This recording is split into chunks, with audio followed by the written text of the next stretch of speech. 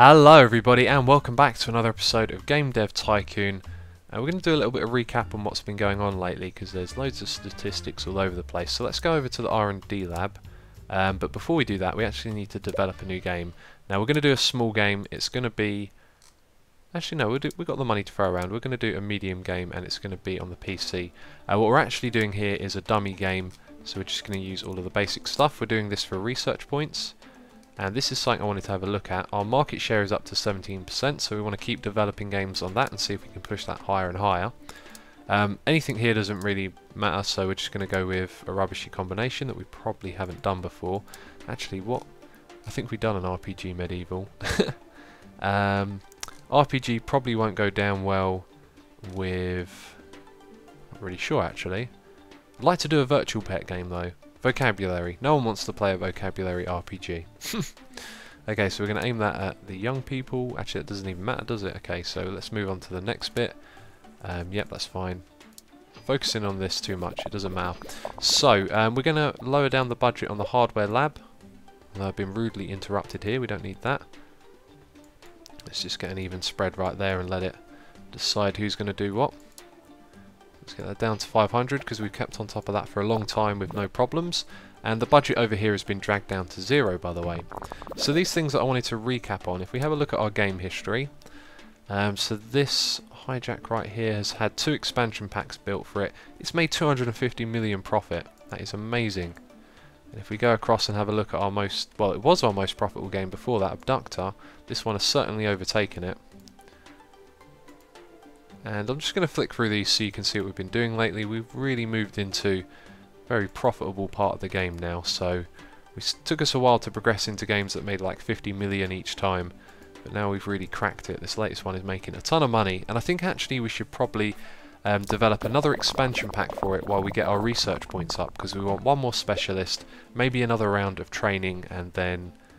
this thing right here doesn't matter, does it? We'll just do that. And then... And yeah, we're going to move on to doing a AAA game. Now, one of the things I'd done in one of the previous episodes, I was about to do some marketing because of the hype, but we don't need to do that. What am I doing? We've done the, if we go here and hit start project, the own convention. So when you do that, it actually launches it when you finish the research. So we'll do that in our AAA game as a promotional thing. So again, even split on these, don't need to spend extra money.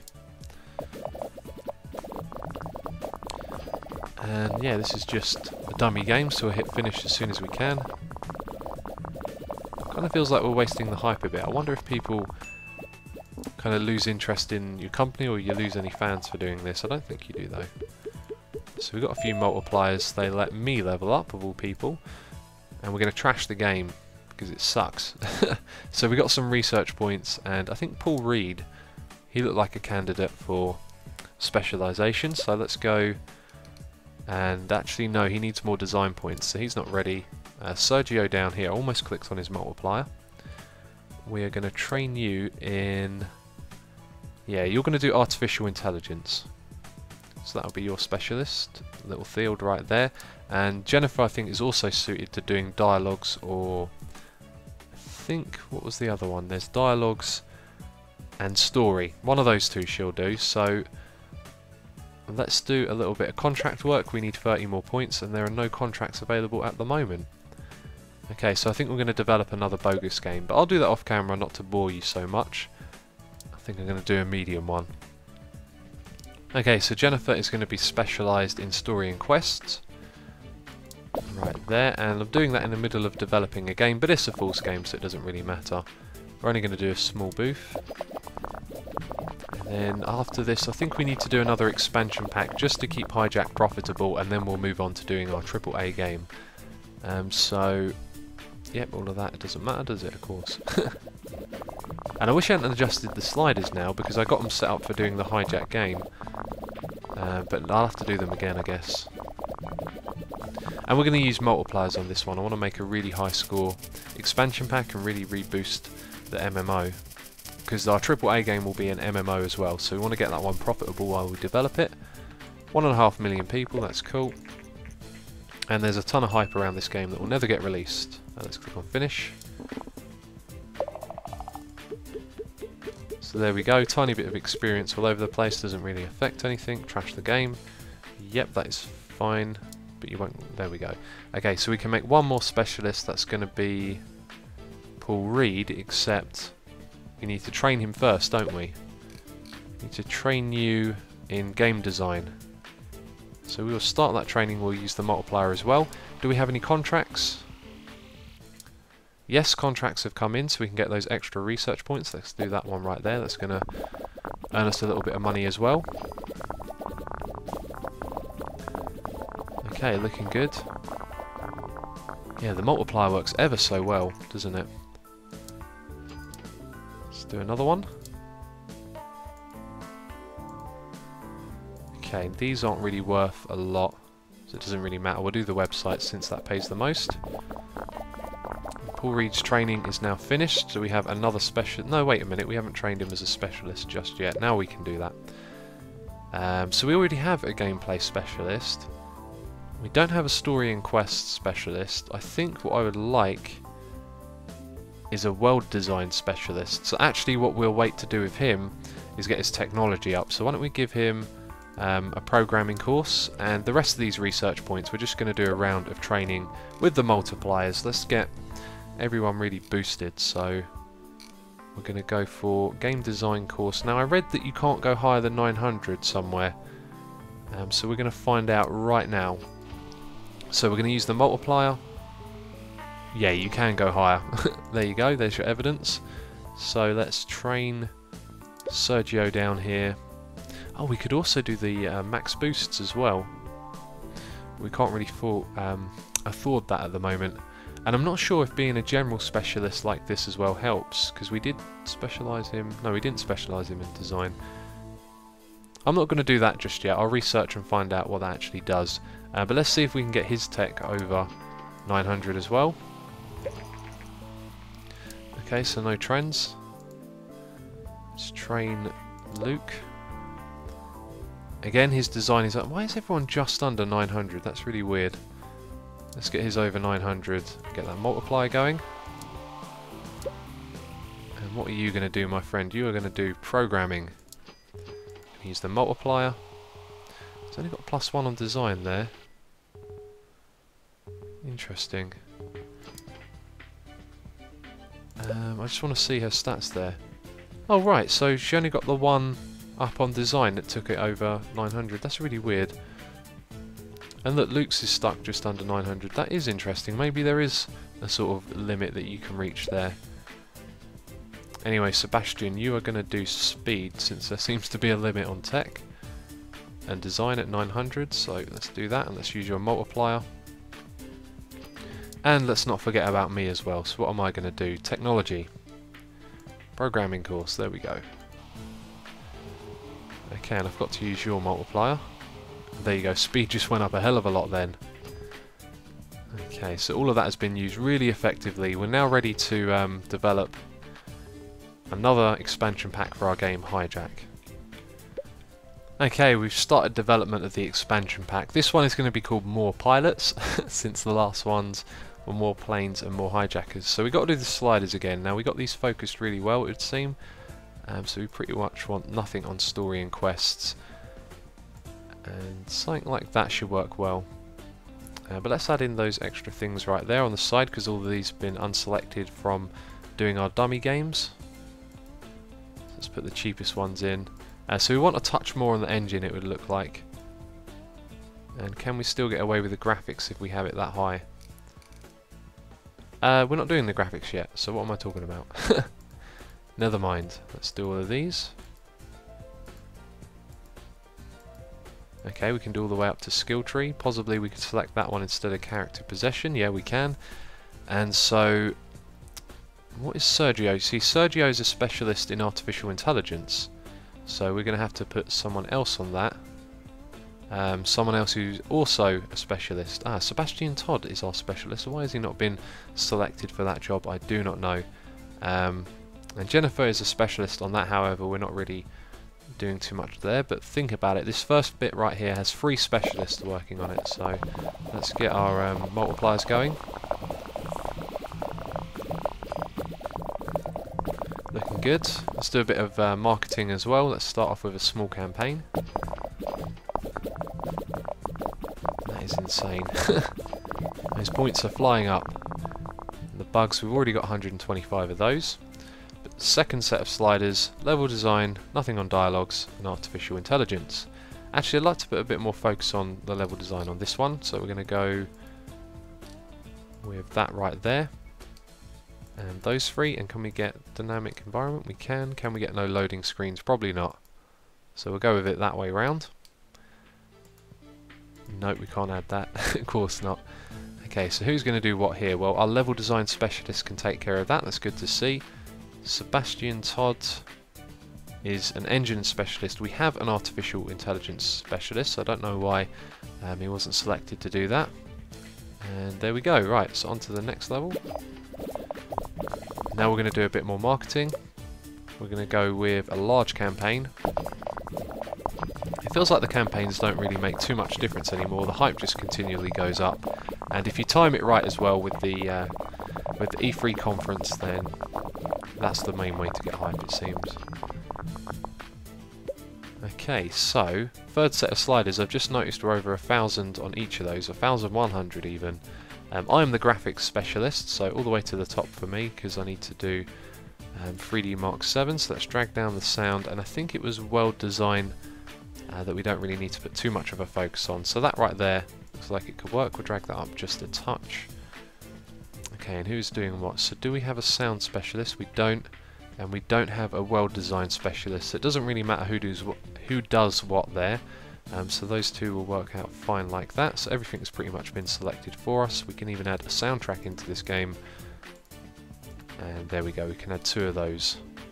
Rich backstory. We drag that up a touch. And then sound up. There we go. Okay, that's about the best we can do it. No one is overworked. And this is probably going to be our best game yet. Think about all the training that we've done. Let's use the multipliers quickly while I remember. And myself. Almost forgot about myself. Yep, this is going to be the best one. Let's do some more marketing. And Hijack is actually losing a lot of money now, I've just noticed. Because it cost 8.8 million to maintain. That is an insane amount of money. Okay, so we want to go with a large booth. And do you know what? I'm now tempted to wait a month in this stage to get all of the press from that. I think we're going to be able to pull it off, you know. So we're in week 3. Now we're going into week 4. Yep, we're going to be able to pull it off. And I've just noticed something very bad. Let's slide over here quickly and drag up our budget there. You can see we've got some backlog in the red there, so we're going to drag that up to 1 million and keep on top of that. And this is something I guessed earlier, didn't I? I said in one of the previous episodes that maybe over time that would start to increase because the console had been around for a long time and older consoles are more likely to break. And I think at the moment we're actually losing a fair bit of money, but we've broken 2 million. I don't think we've done that before, so that's a good sign. Okay, now we're just getting a few extra points, which we don't really need because they're so high, so we're just actually going to finish it. Except there's loads coming in, let's just finish it. Okay, cool. And now we don't have a backlog as well, which is good, so we can lower the budget back down over there. Leveled up on 3D graphics. Let's release that game. New record on both of those, by the way. Let's go. Oh. Okay, the review came in. And it is a 9. A 10. A 9 and another 9. So 9.25, that is going to do really well. Let's drag the budget back down to 500,000. There we go. Okay, that's cool. Outstanding responses. Sales are back in, so this game is going to be profitable again, at least for a while, and that has also boosted the sales of the game box. So now, a moment ago we had 850 million. When I looked, we've made 100 million in about 3 weeks there. So let's do a little bit of contract work as always in between our projects. We're going to be moving on to the AAA game now. And one of the things I wanted to do for that was have my own convention. So we're going to start that and we're going to drag the budget up to about 2 million. We need 500 points, so when we get closer to that I'm going to drag it down and we'll try and get this finished at the same time that we release that AAA game. But before we do any of that, what do we want to do? We'll to find more contract work, yeah. I was just thinking about training and specialisation for a second. I don't think we want to do too much of this, so we're going to do one more contract and then we're going to move on to our AAA game. Okay, it's time. AAA game. The first one we're going to do, it's going to be called Time Failure. It's aimed at everyone. So MMO, it's going to be a time-travelling action adventure game on the game box with our latest game engine, which is the one that we've been using for quite some time now. So one thing that I have done is I've given everyone a round of speed training. I haven't used their multipliers. A couple of people have got more multipliers, and I did that so that they would be worn out and then I could send them on vacation, because I figured that we'd done quite a lot of stuff, and yeah, it wouldn't be long before they wanted to go on vacation. Probably not the best to do that in the middle of our own AAA game. And I also developed a fake game as well, but that's like really not important. That just got me a few more research points. So 3D graphics Mark 7, and what was this that we were doing? I think I've forgotten the combination now, which is never too clever. Let's just go back a second.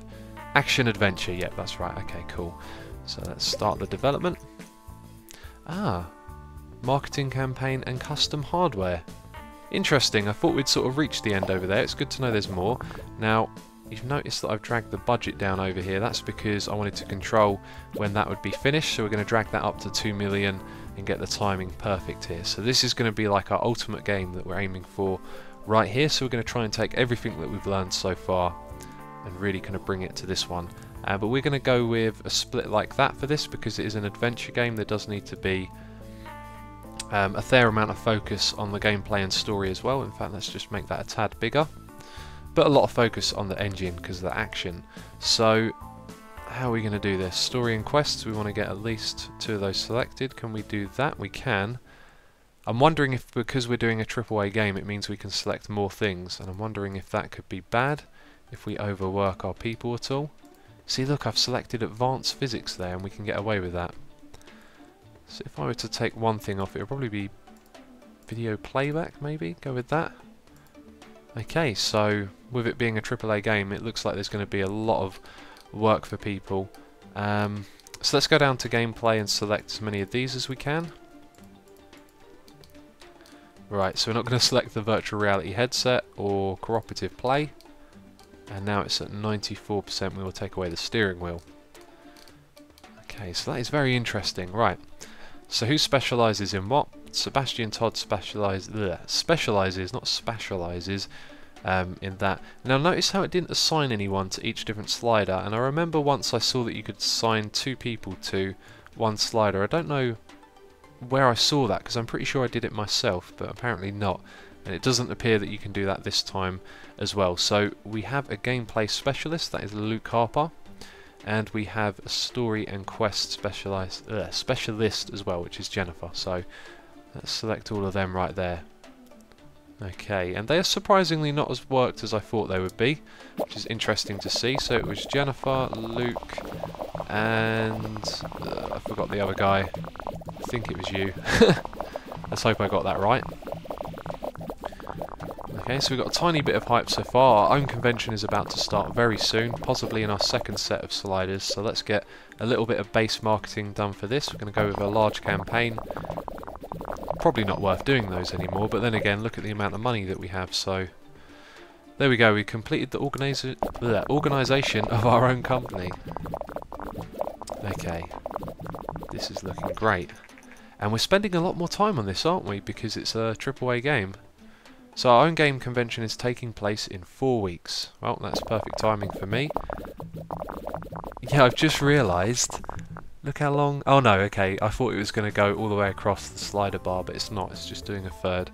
So this next bit, we don't really need to focus on dialogues, although it is an adventure game. So we're going to go with AI around here. Level design lagging behind it a bit, and dialogues will add a little bit there, just so there's something basic going on.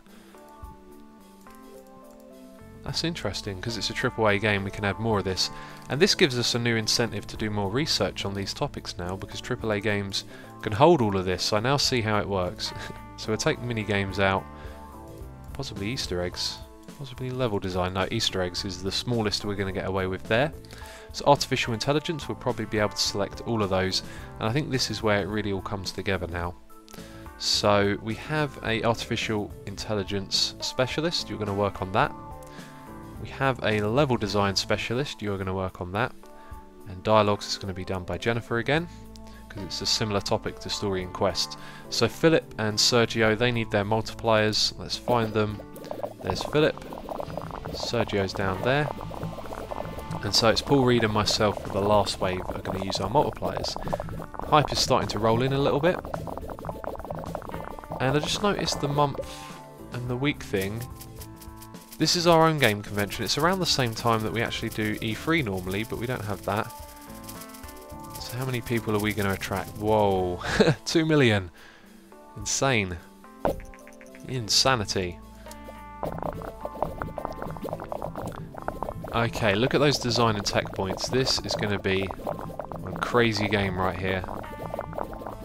And Hijack just started selling a load of copies again. I'm not sure why.